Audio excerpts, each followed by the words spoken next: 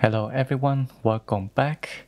In this video, I'm going to show you how to get to the secret location in chapter 4, the Purple Cloud Mountain. It is highly suggested that you do this secret quest before fighting the final boss in this chapter, because at the end you will get an item, a vessel that is going to really help you in that fight. Not to mention, this is a really cool secret area for you to explore. It has actually a couple of bosses that you're going to encounter there, so very worth doing. It is very easy to miss this quest. Even the shrine that actually leads to the beginning of this quest is out of the way, so I'm gonna give you guys all the step-by-steps.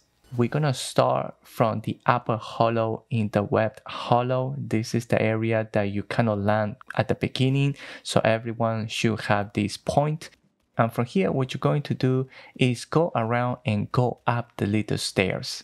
At this point, you're gonna follow down and you're gonna go kind of veer towards the right a little bit, go towards that broken wooden bridge. You're gonna jump down.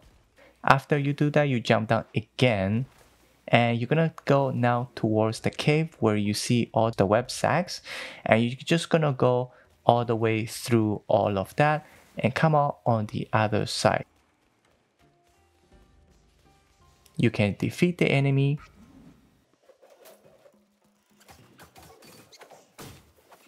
And then just continue your merry way. You wanna go towards the right. You do not want to drop off. You want to continue where the spider webs are. So you're going to go through all of that. You're going to see a bunch of, again, spider cocoons type of things. So you're going to pass all of that. More enemies. You're going to now go up the stairs. And you know you're in the right place once you see this green luscious area. Kind of side of a cliff type of situation.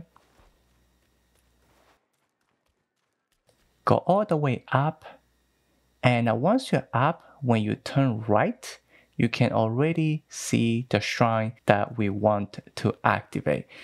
This is the Pool of Shattered Jade shrine, and I'm gonna give you guys the bonus right now. So this is an excellent spot for farming if you have the transformation Ancient Slumber.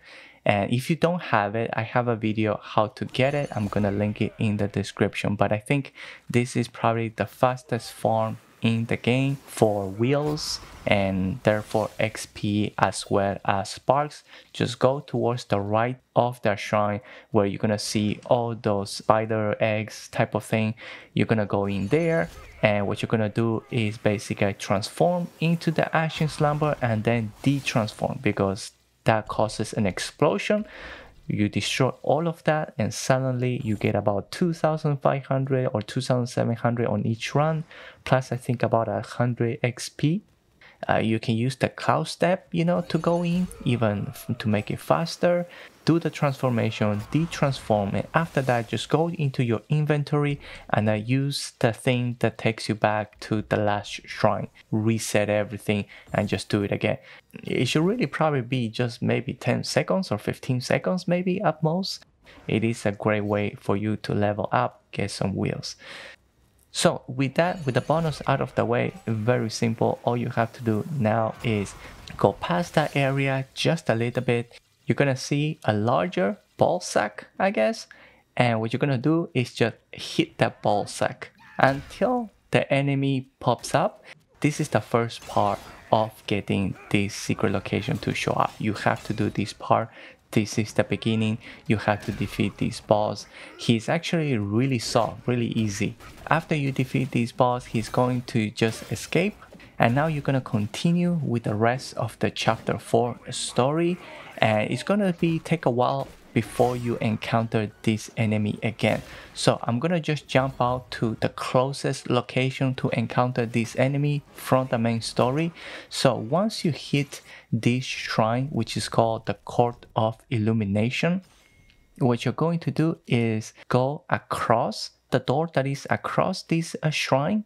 So you exit and you're just gonna go to this area. So you're gonna see the 2 fires light up outside. You're gonna follow this road, and you're gonna follow this road all the way to the top. You're just gonna follow it. It's pretty straightforward. When you reach the top, you're going to see this house. This area is a dead end. However, there is a soak at the back. That is a pretty good one. You should definitely grab it. And there's also another secret kind of boss in this area. So the fungus, all the ones that you see on the ground, one of them is going to spawn an enemy that is going to give you a spirit. The enemy is called Fungi Woman.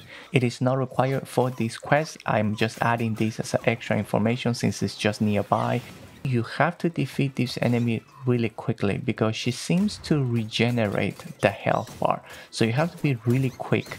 Once you're done, go back to where you came from. First, you're going up those stairs. You're gonna reach an intersection here. So if you go to the left, you're basically going back to where you come from. You're going now just to the right. There's going to be a cave. And the moment you go down, the enemy that you encounter at the very beginning of this quest, he's going to show up again. This is going to be the second stage that you fight him. And he's also pretty easy at this stage as well, so it should not be too much of a trouble. Once he is defeated, he is going to reveal the area in the wall that you are able to enter, which is the secret area, Purple Cloud Mountain. So it is a pretty large location. You can go ahead, do your exploring. Just make sure to talk to the NPCs that you encounter on the way, especially the snake. Do your own exploration. It's quite large. The only two tips that I would tell you about this area is number one, this is really not a tip actually, this one, but you're gonna encounter this some sort of scorpion dude. This is what I did. He did not attack me, so I didn't really destroy anything around him. I think the whole point is if you break those jars, then you're gonna make him angry and trigger that boss fight. Either way, he's gonna jump into the fight with you at the very end, so it doesn't really matter. The next tip that I have is when you meet this guy, this NPC, this human, he is going to request that you bring something to him, some sort of meatball. And all you have to do is kill one of those smaller enemies, human enemies that are nearby. They're just gonna drop this violet hell. At this point, my suggestion is go back to the NPC and give the item back to him right there instead of kind of going deeper into the area, because if you go deeper and you trigger the final boss, I am not sure you can still fight this enemy. It is relatively easy, I think, this fight as well, nothing complicated. And after that, you can just go into that village. You can explore the village a little bit. And at the very end, at the very top, you're going to meet with your final boss in this secret area. And this final fight, the Duskveil, is pretty tough. It has two phases. My suggestion, my only tip that I have is stay close, stay around his feet. Don't try to stay away because he has quite a few really fast range attacks that is pretty difficult to dodge sometimes. One of them is really overwhelming. He's going to throw a bunch of attacks right after another, so it gets pretty tough.